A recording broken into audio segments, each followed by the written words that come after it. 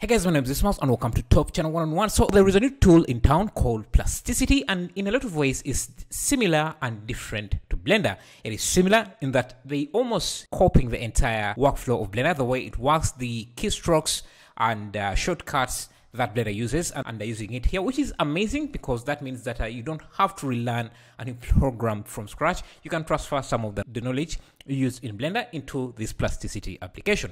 The difference is that it's a knobs based tool, so it doesn't use polygon modeling like Blender.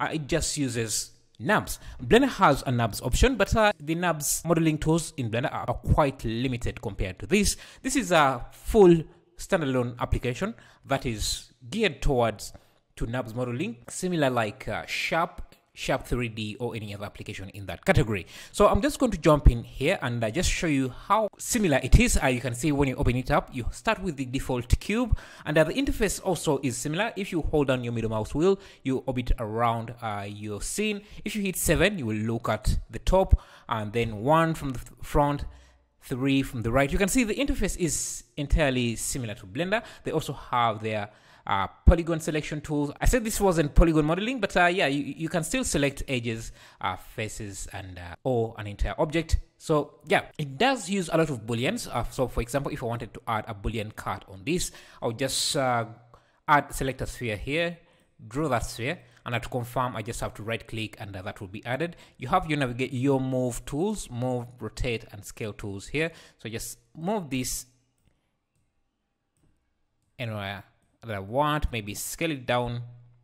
You can see even the gizmo looks identical to the Blender version. S is for scale, R is for rotate, and G is for move, exactly like how Blender works. So let me scale this down a bit like this. You have something similar to the outliner here. I just select this and then select the Boolean option, which is here, and just select the object I want to cut out, and hit OK, and you can see now I have a Boolean cutout like that, which I think is super amazing. So I can come into face mode here and even select the faces that I want. If I want to offset this, I can just scale it up and down like that. There have been a lot of artists who have jumped into this. I'm going to be showing some of their works here. This is a very powerful tool, and it's quite precise compared to Blender because it's geared towards card artists. You can bevel the face or edge like that, and there are also tools that can help you link your objects directly into Blender so that you work in this application and then your work is directly in real time linked to your Blend project file, and then whatever you edit here can be reflected in the project file. Yeah, so if you're tired of polygon modeling and you want to give Plasticity a try, or knobs modeling a try, I would recommend this application. Links are going to be in the description. I just thought you might be interested in something like this. Thank you.